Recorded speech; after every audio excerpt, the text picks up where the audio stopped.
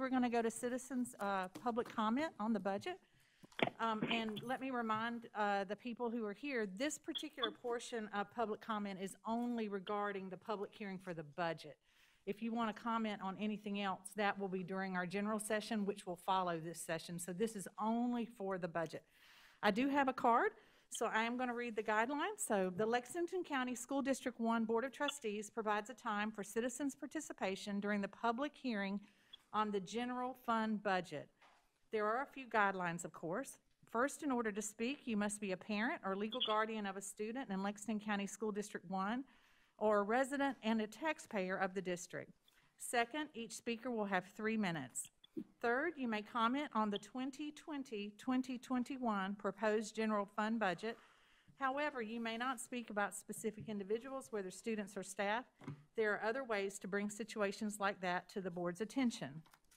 We want to give everyone who came here tonight a chance to speak, so board members will not reply to your individual remarks.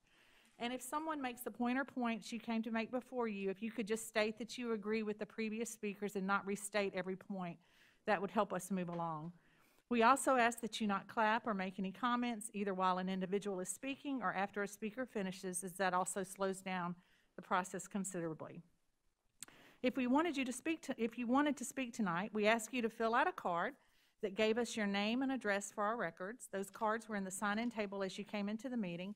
If you have not filled out a card and wish to speak to us about the budget, only the budget, just want to remind you, hold up your hand and Ms. Hill will provide a card for you this time. Do I have anyone else who wants to speak that has not provided a card? Okay, we'll go to the card then. I'd like to invite Ms. Chelsea Snellgrove to the, back to the monitor in the back. She lives at 344 Kaiser Road, Lexington, South Carolina, and she has a student at Red Bank Elementary, and she's going to talk about the budget. Ms. Snellgrove? Thank you. I know times are tough, but just hear me out. I have something to say about the budget. It might not concern the general budget specifically, but here goes. I believe we can all agree that kids deserve equal education regardless of socioeconomic status or race. With that said, it is obvious to me that in Lexington School District 1, equal opportunities do not exist for all students. I've looked on in awe of the plans for the new Centerville Elementary School and found the comparison to my son's elementary school, the same one that I attended over 25 years ago, shockingly unequal. Students at the new Centerville will be given opportunities in several clubs that are not offered at my son's school and will have access to state-of-the-art technologies also not available at my son's school. Although disparities in student opportunities are seen across the board, these inequities are most evident in our elementary schools. Using data collated from the National Center for Educational Statistics and Lexington One's 2019 CFAR, I've noticed an alarming trend in the pupil activity funds. In general, schools with higher numbers of minorities and impoverished students disperse significantly less money towards student activity expenditures.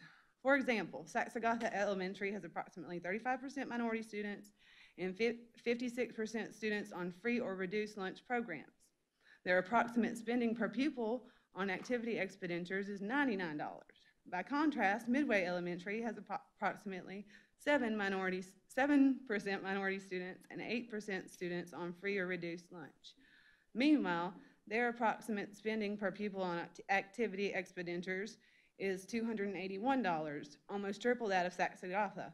White Knoll Middle, which has approximately 40% minority students and 53% students on free or reduced lunch, spends a paltry $235 per pupil on activity expenditures, while Pleasant Hill Middle has about 19% minority students and 14% students on free and reduced lunch and spends roughly $525 per pupil on activity expenditures, more than double that of White Knoll Middle. These are just a few examples which highlight the inequities that marginalized students in our district face. With that said, I'm calling on the school board to address these issues and actively work to create equal opportunities for students and look for ways to create equity through the budget. Okay. Thank you, Ms. Snellgrove. We appreciate that. Anyone else wishing to address the board regarding the budget? Okay, at this time, we are going to adjourn the public hearing of the 2020-2021 proposed general fund operating budget. Do I have a motion to adjourn? So moved. Okay, thank you, Dr. Powers. Do I have a second? Thank you, Ms. Green. All in favor, please say aye. Aye.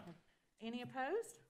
The motion carries, and we are now adjourned. We will take, let's see, it's 6 minutes till 8. We'll take 6 minutes, and we'll be reconvened back at 8 o'clock. Thank you.